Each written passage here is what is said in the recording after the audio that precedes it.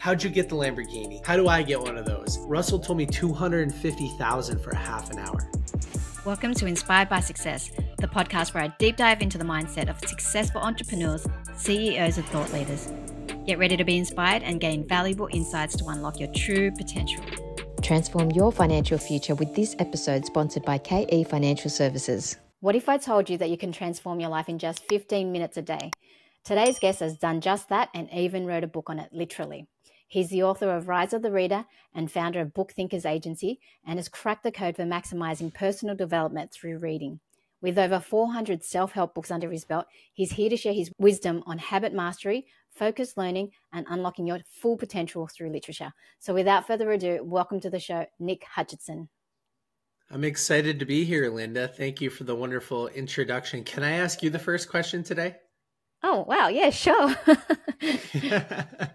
Haven't had that one. Little surprise. We didn't plan this. So I'm curious. We just wrapped up 2023.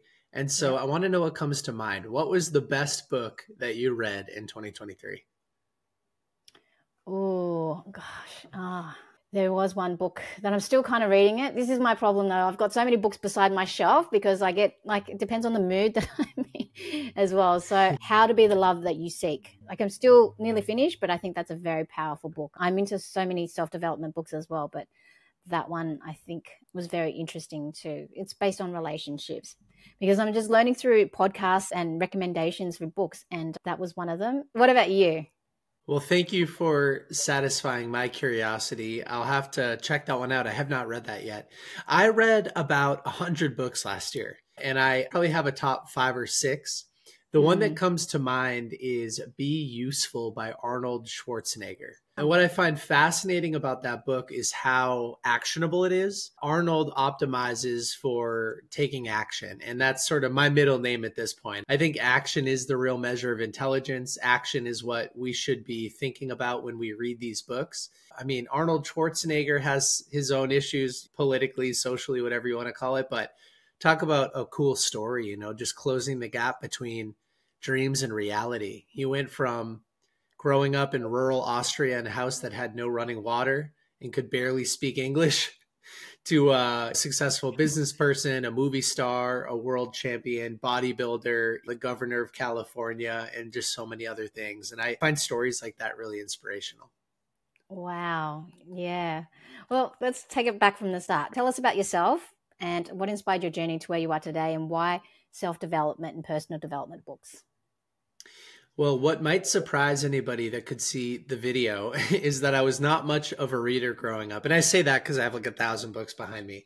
But when I was growing up, I was more of the athlete stereotype, not really much of the academic. I mean, you couldn't pay me to do my homework half the time. And that behavior sort of carried with me through most of my college or university experience as well. But everything changed for me when I took an internship going into my senior year of college at a local software company. So I was a sales intern. I had to show up 5 days a week and dial for dollars essentially. But my boss, Kyle, at the time, he recommended that I start listening to podcasts just like this, where a host interviews a series of guests and the guests talk about what they did to become successful. And I was commuting 1 hour each way, 5 days a week. So I was spending 10 hours a week in the car. And he said, listen, man, listening to the same song or the same playlist, the same radio station for the 5,000th time, it's not going to get you closer to where you want to be in life. But the right podcast might. And so I started listening to podcasts and I heard the same book titles getting referenced over and over and over again. It seemed like all these successful people, whether they were healthy, wealthy, or happy, they were all reading the same books. And I felt kind of left out. Which one? Let me guess which one is one of the main ones that you've heard. Yeah, guess. Napoleon Hill's book. Think and Grow Rich. Think and Grow Rich. That's the one. Yeah. Is that one? Yeah, of the that was main definitely ones? that was one of the first 10 books that I read. And then also, it seems like it was on the tip of your tongue, How to Win Friends and Influence People by Dale Carnegie. That was another one. Yeah. Rich Dad, Poor Dad by Robert Kiyosaki. The 7 Habits of Highly Effective People by Stephen Covey. So those were all within the first couple of books that I decided to read. One day I just went to my local bookstore. I picked up a bunch of books and the rest is history. I just fell in love with this idea that a book condenses decades, literally decades of somebody else's greatest life lessons and achievements and you can consume it in days. It's like the greatest life hack ever. And so I just became kind of addicted to solving problems and building skills and learning more about the world by reading and implementing these books. So that was kind of my origin story. You know, I went from like, I would never read a book to reading 50 to 100 books a year in a pretty short period of time. Amazing. How did you manage to read over 400 books? You just mentioned one word, implementing. There's people that read and don't take action, but you mentioned implementing as well. So I love to read myself personally, and I've got so many different books that I have to, sometimes I go back to reading them again too, because, you know, you forget. But what's your advice on how to implement these actions as well? Well, how much time do we have? Because I could talk about that subject all day. There are so many little intricacies and so many little details. I'll tell you why I started to think about it. That same software company where I was an intern, I took a full-time job with them when I graduated school. And what was interesting about the B2B business-to-business software world that I was in was that we would sell a software package to a company. And then that company would spend weeks or months training and implementing the software that we were selling them. And if they skipped the training, if they didn't practice, if they didn't go through the whole implementation process, they would fail and they would end up wasting tens of thousands of dollars. But the companies that would practice and they would implement and they would try things out and they would ask questions to our support team, they would get fully implemented, up and running, and their businesses would take off. And so I started to almost naturally do the same things with the books that I was reading. Like I would read a book and then I would go through my own period of weeks or sometimes months of trying out everything that I was reading about. So if it was a book about health and fitness, I would try out the different diets or the foods that they recommended or the different eating schedules or the different exercises. If it was a book on personal finance and investing, I would try to implement some of the money management tools or try out some of the online tools that they suggested. I was in a sales position, right? So I was reading a lot of books on sales and marketing and communication and negotiation and persuasion. And I would apply the scripts or the sayings like right into my role, and I would measure it and see if it worked or not. And so, yeah, that was abnormal behavior, but I think it was because I was working at that company and that's how they did it. And I was like, you know what, I'm just going to do the same thing with the books that I'm reading. So nowadays I teach a whole different process. I'll give you the first step in my framework because it could be kind of long. So nowadays, when I sit down to read a great personal development book or a business book or a biography, I will set a SMART goal. And SMART is a goal-setting acronym that a lot of us are familiar with. It stands for specific, measurable, attainable, meaning realistic, relevant, meaning we're emotionally connected to the outcome. So the book is solving a problem or it's building a skill set. We want to be really clear on what we're looking to get out of it, right? And then T is time-bound. We give ourselves a deadline to take action. So if I was picking up How to Win Friends and Influence People for the first time, I would set a SMART goal. I would say something like, my goal is to find and implement at least one strategy for improving my interpersonal communication by the end of February. And I would take that SMART goal, which is specific, it's measurable. At the end of the experience, said I implement at least one strategy for interpersonal communication. It's attainable. I didn't say like, I want to make 10,000 friends next month. I just said I want to implement one strategy. Am I emotionally connected to it? Of course I am. Like I love networking. I love people. I want to meet more people and I want to be of more value to them. And then it's time bound. Did I implement the strategy by the end of February? And so what I'll do with that SMART goal is I'll write it on the inside cover of the book and I'll review it every time I read another chapter. So I'm sharing my goal with the book so that the book can share that strategy that I'm looking for back with me. Anyway, I know that was a ton of info that I just threw at you, but that's kind of step one in my process. I like that. That's definitely a very interesting strategy. I personally, when I'm reading books, I fold the corners each time I find something really interesting and then I go backward towards the end. So walk us through what inspired you to write your book, Rise of the Reader. What inspired you to write that book?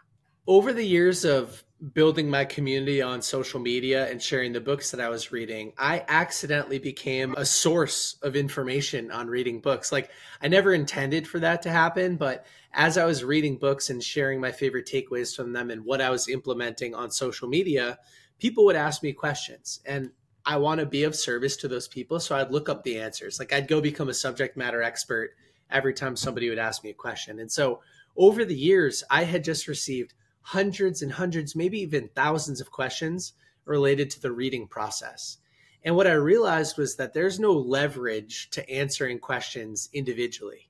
And I'm also sort of being a disservice to the same people that I'm trying to help, because in an Instagram DM or in an email or on a quick call, I can't provide everything that I know. But if I was to write the entire process down in a book, well, then every time I got one of those questions, I could send them a link and just say, hey, read this book. It has all of the answers to your questions and more. And I always just sort of like envisioned being able to hand them that book. One of the authors that I've worked with, his name is MJ DeMarco. He wrote a best-selling book called, he's amazing. All his books are amazing. He's a game changer with the way you think. Oh, yeah. And I'll tell you this, if you love his work, you'll think this is really cool. I spent a day at MJ's house. I want to say it was like 2 years ago. Yeah, it was a lot of fun. And it was just me, a couple people from my team, and MJ. And check this out. He has a basketball court in his house, which is so cool. Inside his house. Oh inside his house. Yeah, we got to play basketball in his house with him. It was a lot of fun. But one of the things he told me was, and this may be in the Millionaire Fastlane as well, but one of the things he told me was that driving around in his Lamborghini, like he comes out of a restaurant or a grocery store shopping, and people would stop him and they would say, MJ, how'd you get the Lamborghini? Like, what do you do for a living? How do I get one of those? And he would pop open the hood. I guess the trunk is in the front on a Lamborghini. I don't own one. But he would pop it open and he would hand them a copy of his book and he would say, this has the answers, the Millionaire Fastlane. And again, I just like, once I heard him tell me that story, I was like, I want to do that for people too. So when somebody says, Nick, how do I get more from the books I'm reading? I could say, here's the answer. So MJ was kind of a big inspiration for writing the book too. Wow. Yeah. I'd love to have him on as a guest on the podcast because he's so inspiring and he definitely shifted my mindset. Once I read that Millionaire Fastlane book, I recommend it to every business owner out there, that book and Unscripted as well. So I love that author. Yeah, he's amazing. Okay, so let's talk about your brand and how you built it because you've done amazing things. You've built your reach to over 1 million followers organically. And you just mentioned you've had the opportunity to hang out with MJ DeMarco. So tell us what strategies were key for you in building that organic reach and how did you build your brand as well to that following? Like I mentioned, it sort of started by accident. You know, I was just reading books. I wanted to talk about them as much as possible. So I started sharing them on social media. As I continue to share them on social media and provide value to the audience by recommending books and sharing how I was using them, the following continued to grow. And I was reviewing books written by my favorite authors. And slowly but surely, as my community was built, those authors, they were sharing the book reviews with their communities, right? Which was increasing my followers. And they were following the account and they were engaging in the comment section. So years into this, I decided to start a podcast. And I had follow-up questions from these books, and I assumed that my community did as well. So I started reaching out to these authors, and I offered to host a conversation with them where we do a deep dive on their book, and then I would share it with my audience, right? So they have a book that they want to sell. I have an audience. I could be the middleman. Over the years, I've had a chance to interview some of my favorite authors, people like MJ DeMarco and Grant Cardone and Alex Hormozy and Patrick Bet-David and Robert Greene and Ryan Holiday, Vanessa Van Edwards, like all of these amazing human beings. And that was a really big way for me to grow my audience because one of the secrets of podcasting is that trust is transitive. That's kind of how I think about it. So if you trust MJ and I can demonstrate to you that MJ trusts me because I have photos playing basketball at his house with him, then you're more likely to trust me as well, right? A is bigger than B, B is bigger than C, A is also bigger than C. So that's how I think about social media credibility. Trust is transitive. If you can collaborate with the biggest names in your space, then you can naturally grow a lot faster. So when somebody is prospecting, like let's say your Instagram page, and they're deciding whether or not they want to follow you, you can increase the likelihood of that person pressing follow by demonstrating credibility, by showing that you're collaborating with people that they already trust. So I did that for a long time, every day posting content, providing value. I started working with bigger and bigger authors. And then it eventually became a full-time job for me because authors started to reach out and say, hey, Nick, I love your book reviews. Can I pay you to review my book? I'm like, okay, that sounds pretty cool. Again, same kind of thing. Like I have an audience of engaged book buyers. They have a book that needs to be sold. I can be the middleman. And as I got to understand the industry a little bit more, I realized that every single author, no matter how many books they've sold, wants to sell more. Everybody's insecure about that number. And so I started to try out other services, like where we could book authors on podcasts, or we could fly out to the authors and help them build content for their social media. And so now Book Thinkers, my agency, I have 10 people on my team, and we work with over 100 authors a year to help them promote and market their books. So that's kind of the backstory for how the agency was built. I don't know if it's valuable to you or not, but if you want, we could talk about some more social media growth strategies and brand building strategies. That stuff's a lot of fun. It really is. Yeah, that's what I was going to ask too. How did you do it? And what advice would you give to someone looking to build a strong personal brand like yours and get all these awesome guests on their show as well? Because I'm curious to know personally for myself too. Yes. I have a bunch of things to say here. Number one is that your dream guest, so in this case, MJ or other people like MJ, for anybody in the audience, your dream guest is far more accessible than you think they are. The best example that I have to drive this home is kind of a funny example, but everybody ends up getting the point. So here's how I've heard it. The hot girl at the bar. Every guy at the bar anticipates rejection, so they don't even try. And then at the end of the night, she walks out feeling insecure because nobody wanted to talk to her. The same thing happens on social media with these big personalities. Everybody anticipates rejection, so nobody tries. And I've noticed this with my own following. Like back when Book Thinkers had 10 to 20,000 followers on Instagram, I used to literally get 50 DMs a day, every single day, like clockwork. And I would spend an hour plus every single day responding to messages. As my community grew, less and less people reached out. Now we have 160,000 followers. We probably get like 5 DMs a day.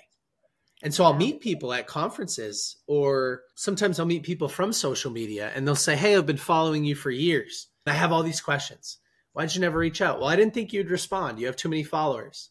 And I was oh, that's interesting. So the more followers you have, the more the average person anticipates rejection. So the less likely they are to reach out, meaning all of these business celebrities, now I've had a chance to ask a lot of them, they all back this up. The larger their following gets, the less people reach out. So that's one lesson. I think it works for a lot of these people that you want to reach out to. There's 2 books that I'll recommend that hammer home like creative ways to get to people.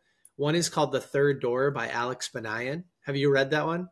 No, I haven't. I'll look into that. Quickly, here's the metaphor because it's a really good metaphor. He says, every nightclub has 3 ways to get in. Door number 1 is general admission. And that line typically wraps around the block. You got to pay a cover. They might say, no, hey, we're at capacity. Like that stinks. You got to wait it out in the cold. Nobody wants general admission. Door number 2 is the VIP entrance. You either have to have a lot of money or you have to already be famous. Most of us don't have access to door number 2 either. But there's always a third door. And in the case of a nightclub, that might mean like sneaking in the back door, army crawling through the kitchen that nobody sees you, and like popping in the back of the club. But here's the thing, you're still in the club. It's just you accessed it kind of a fun and creative way. And I think there is a fun and creative way to access every single one of these people that we want to work with. It's just how can you provide value to them in a way that they want that value and they can leverage it. And it doesn't seem like you're asking for anything other than a little bit of their time to help them fulfill their own goals. And so authors are a great example because every author wants to sell their book. So not that you would ever do this, but it's not like, hey, MJ, I want you on my show so that I can talk with you and you can teach me and provide me value. It's like, hey, MJ, I have an audience of people who have heard me talk about your book for years and they're sick and tired of it. You've changed my life. You've changed everything for us. And I really want you to come on and share your message so that I can help you sell even more books. And like that positioning is way more like, hey, MJ, let me help you, you know? And a really good book for that is called Blue Fishing by Steve Sims. And it's all about the art of like value exchange and are really good book recommendations. I totally agree with that. But I think sometimes I wonder when I've reached out to MJ and I haven't heard back. But the thing is, I think the audience size, because he mentions scale as well, because that's in his sense model. So I think maybe because I've just started out with this podcast, it's still pretty new and I've still got to build up that authority as well and the audience. So maybe for him to make it worthwhile his time, I'll have to build my audience too. At the moment, it's still small, but it's getting there. I'm consistently posting like every day on YouTube. There'll be 2 videos. I'm like across all the social, like TikTok, Instagram, Facebook as well. So we're consistently doing all channels as well. And I have a team that helped me do it. So we're going to get there, but yeah, maybe I'll push back on that. Episode number 2 on my show was with Russell Brunson, who owns ClickFunnels, and he's written a bunch of books. And at the time, I want to say my audience, it was a brand new podcast, so there were no downloads. And I pitched him on just helping him promote a book that he was about to launch. And I think that a lot of times, MJ's not launching a book right now, but I think a lot of times you can bypass due diligence by structuring your ask in a specific way. I remember afterwards, I kind of wrapped up and I said, hey, Russell, I have a friend who's hosting a conference. He wants to do a virtual Q&A with you. How much would you charge for that? Not a podcast, a virtual Q&A with his community. Russell told me $250,000 for a half an hour. But he just did my podcast for free. So it was all about the positioning of me helping him promote and market a book to an audience versus like, hey, I want a half an hour of your time. I saved $250,000 by positioning it differently. Here's another lesson that I'll share with everybody. This one is really cool. Episode number 1 on my show was with this guy, Evan Carmichael. Evan's an author, a YouTuber. Yeah, he's awesome. And by the way, he's famous for saying yes to like brand new podcasts. So reach out, tell Evan that I said he would be a great guest for your show and he'll come on. Okay. I guarantee it. But here's the lesson that Evan gave me. Evan said to me, use my name. And I was like, what does that mean, Evan? And he goes, use my name. When you're prospecting for a potential guest for your show, mention that you just interviewed Evan Carmichael if they follow me. And you can see that on Instagram's the best platform for it because you can just click on who people follow. As long as you're following people, they show right up top. And I'm like, okay, how do I do it? And he just said, mention to people that you help authors like Evan Carmichael promote and market their books. And if they follow me, that might move the needle 1%, or it might move the needle 100%. And they might bypass any due diligence about how many downloads do you get or what platforms or how many episodes have you done so far, because they see that their friends have been on the show and that creates a fear of missing out. So now when I reach out to an author, I try to be here's another fun one, another fun metaphor. I try to be a surgeon with my words. So the metaphor is that surgeons don't make extra cuts while they're performing surgery, and salespeople shouldn't use extra language while selling. So now my DM template is basically, hey, Linda, congratulations on the upcoming release of your book. I'd love to help you support it. I've recently worked with authors like A, B, and C. I see you follow all 3 of them. You know, I don't say that, but I just list their names. I'd love to help you as well. Here's a link to book on my podcast. Like, that's it. And like, they don't even respond. They just book a time on your calendar half the time, which is fun. Oh, wow. That's awesome. So who have been your favorite podcast guests so far? Because you seem like you've had amazing guests. You've even had Tony Robbins on there, incredible guests. So which one's been your favorite podcast interview, and what's the most inspiring thing that you've learned from them? My favorite guest is Stephen Pressfield. Stephen Pressfield has written a number of books. My favorite of his is called The War of Art, play on the art of war, but it's called The War of Art. And the book is all about overcoming resistance. We've interviewed Stephen a few times. Stephen is 80 years old. And my favorite lesson from him is about delaying gratification. Stephen worked for 30 straight years writing every single day before he experienced any success. 30 years. Wow. Yeah, from ages 20 until 50. And then all of a sudden, in his 50s, he writes The Legend of Bagger Vance, which gets turned into a movie with Will Smith and Matt Damon. And then he writes Gates of Fire, which is a historical fiction book that sells 1 million copies. And then he writes The War of Art, a nonfiction book sells over 1 million copies. And now every book he writes sells a bunch of copies. And I'm sitting there at the time when I conducted the interview that like really had the big impact on me. I was in my late 20s. And I remember thinking like, is there something in my life that I'd be willing to wait 30 years for? But that's the kind of mentality that creates people like Stephen Pressfield, who are a mega success. So it's a really good lesson about like, how much are you willing to sacrifice? And if you're not willing to sacrifice that much, maybe this isn't the right path, which is a scary thing to think about. But then I thought about it and I'm like, you know what? I care so much about promoting and marketing nonfiction books that even if I had to struggle for 30 years to make it happen, like I would. That's how much I love these things. Most people aren't willing to delay gratification longer than like a few hours, which is sad. But I think the most successful people that I've interviewed, a lot of these big names, they weren't successful until they were. And we forget that there is no overnight success. None of these people made it happen overnight. They all took years and years and years and years. And we don't see that work, but they all put it in. Pressfield is just like an exaggerated example of that, but it was a really cool lesson. Wow. Gosh, very inspiring. And I can imagine like with what you're doing, promoting and helping people launch their books, do you get given heaps of books as well? Because for me personally, I love reading personal development books and I've got like too many books on the shelf that I want to read. And then now instead of just buying more and more and just filling up too much, because when we move houses, it just gets so heavy. So I thought I'll start borrowing it. So I added to the cart in my Amazon cart and I've got like over 55 books that I really want to read, you know, and it's just finding that time to read those books as well. Another app too that I've recently discovered called Headway that gives you a summary of some of the books, a quick summary, which is good. And then I find out if I want to read it, then I'll go and borrow it. And then if I like it, I'll buy it. There's so many books out there, but there are some books that aren't good as well. Do you ever find that, you know, you pick up a book and it's not that great and then you don't want to read it? Like, what are your thoughts on that? There must be so many other books that you want to read or haven't got time to read. So how do you find that time as well?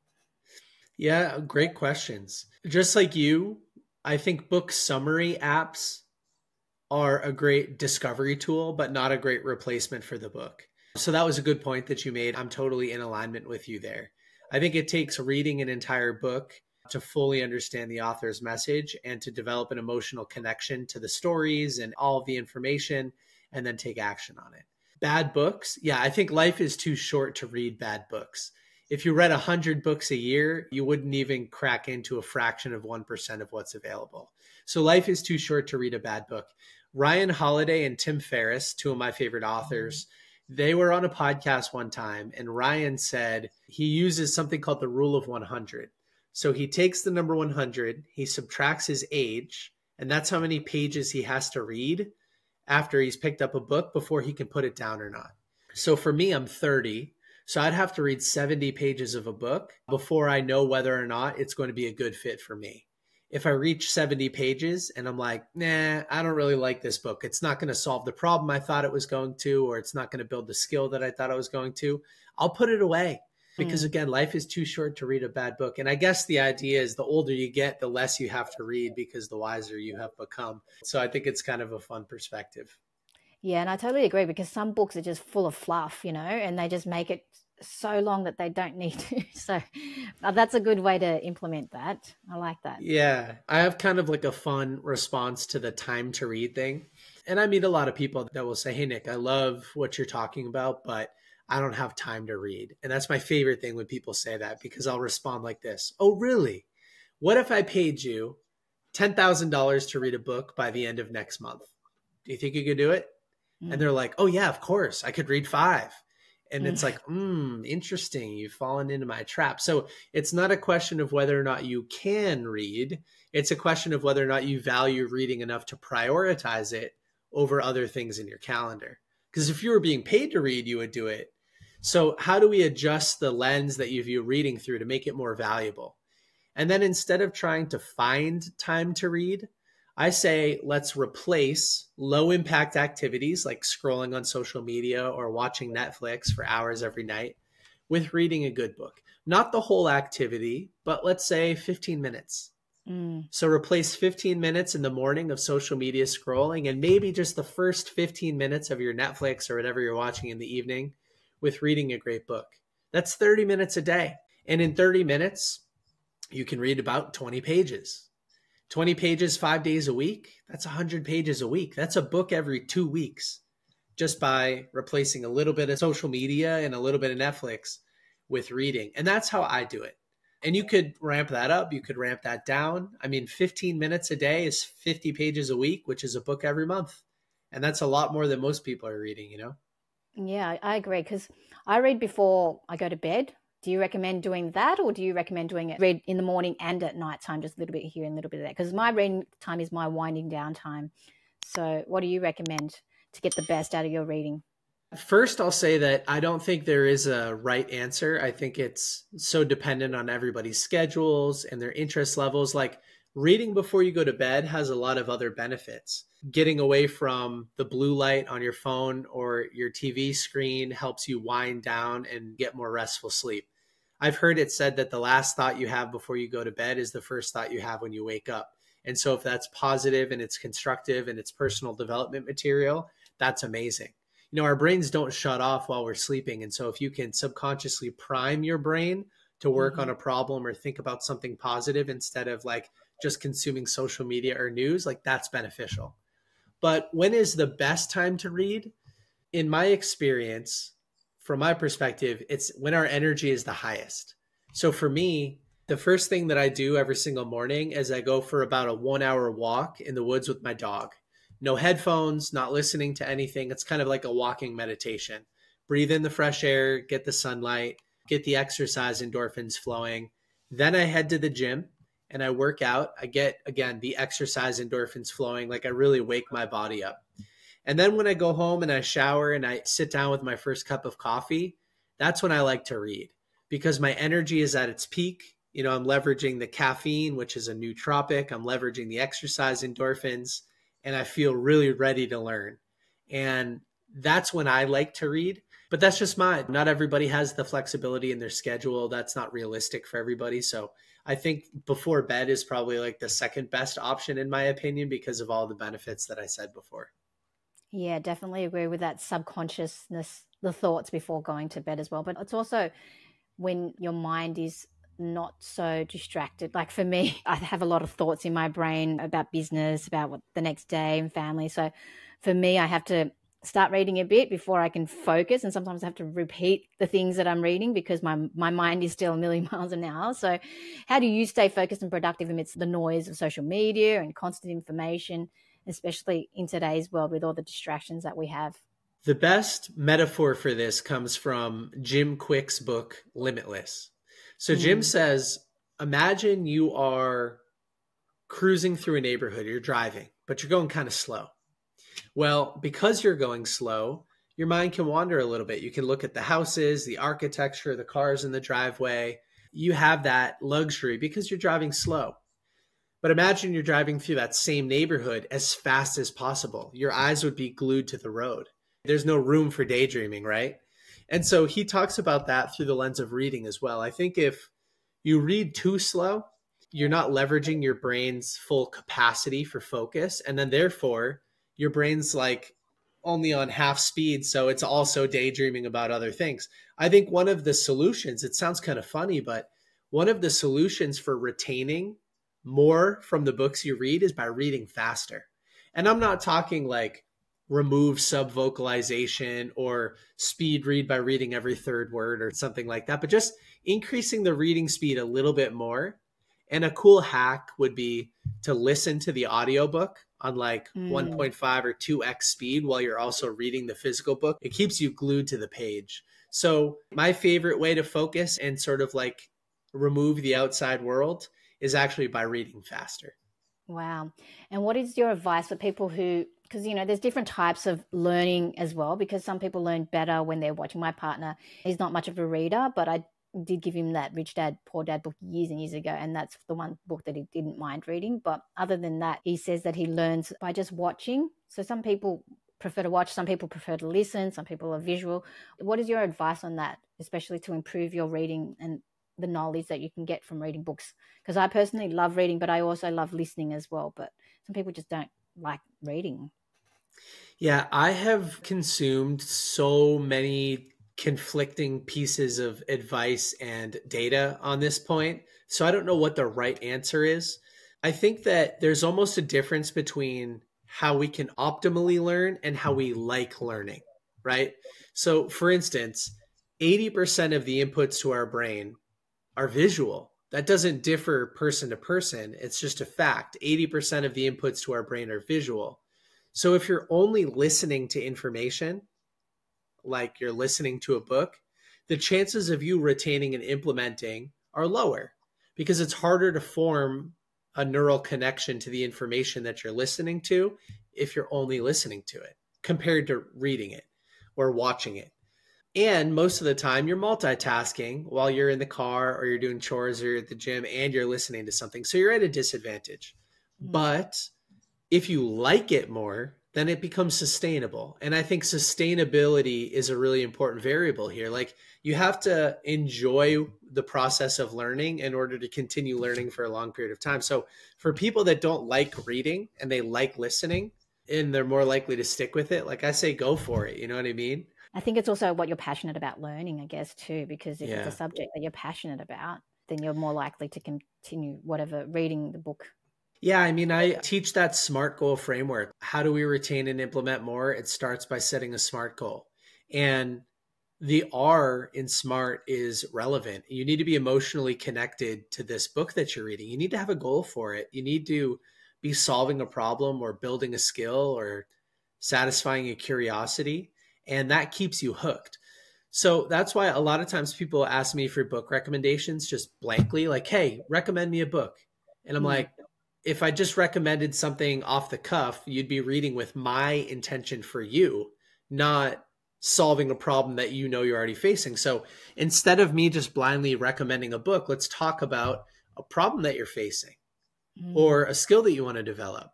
And then I can provide a book recommendation that's a little bit more accurate and you'll be more emotionally connected to it. Did that make sense? Yeah, definitely. Yeah. I totally agree. Yeah, because so many people make so many different recommendations on books, but there's so many categories like business. I like learning based on what I need to learn in terms of the skill that I need at the time as well. Like you mentioned, when you needed sales. When I was in sales, I was reading Grant Cardone books, for example. Depends on the time in my life and what I need too. So I totally agree.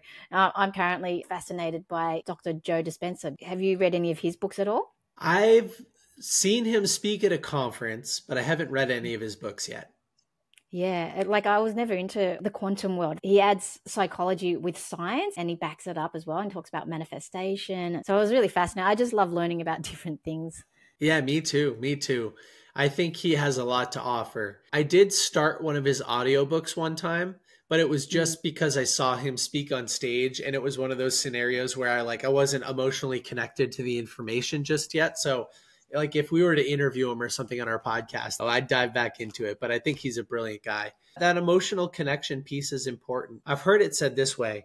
If you face a problem, right, that creates pain, if you face a problem every single day and it goes unaddressed, which most of our problems do, unfortunately, because we're so busy and distracted, over the next 30 years, so 30 times 365, you'll face that problem almost 11,000 more times. Or you could read a book that has the solution, solve your problem, and avoid the pain. You know, that's kind of how I like to start it with people, because everybody has a problem, whether it's personally or professionally, that bugs them on a daily basis. And you can avoid a lot of pain, a lot of problems by reading a book about how somebody fixed that same issue. Like as human beings, oftentimes we think we're so unique, but the fact is 100 billion people have lived before us and millions of them lived great lives and figured it out. And they wrote books about it. And it's like, we can access those books sometimes for free or for a little bit of money in a few hours of our time, which is just so cool. I know, that's so true. What are your thoughts on fiction books though? Because I personally don't read fiction, but I know people that love reading their fiction books. And for me, like I totally agree with you that my time is so valuable that I want to read nonfiction self-development books. But what are your thoughts on fiction books? Do you ever get into those books? I'm just like you. I don't read many of them. I see definitely a bunch of different ways that you could get value, you know, expanding your vocabulary, lengthening your attention span, boosting your creativity. I wrote in my book just like a little bit about fiction. And one of the things that I came to realize was that fiction is one of the only places where the impossible can become possible with a stroke of a pen and the typing of a keyboard. And I think that's really cool. But yeah, I would say every year, if I read 100 books, I'd say 95 of them are nonfiction, personal development or business style books. And then maybe 5 of them are fiction. But they're books like The Go-Giver by Bob Burg and John David Mann, or The Alchemist by Paulo Coelho, which teach kind of nonfiction lessons anyway, even though they're fictional books. Wow, that's awesome. Can we talk about your business growth and a little bit about the entrepreneurial world? So what's one key piece of advice you give for your younger entrepreneurial self? This one isn't fun or sexy, but here it is. Slow and steady wins the race. When I was first starting my business and it was a side hustle and I was just starting to experience some success, I wanted to take the jump. In fact, I called my boss at the time and I basically quit. And I was so thankful that he said no, which was funny to hear at the time. He wouldn't let you quit? He didn't let me quit.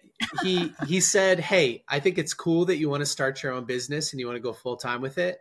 But why don't we just reduce your existing responsibilities for a few months?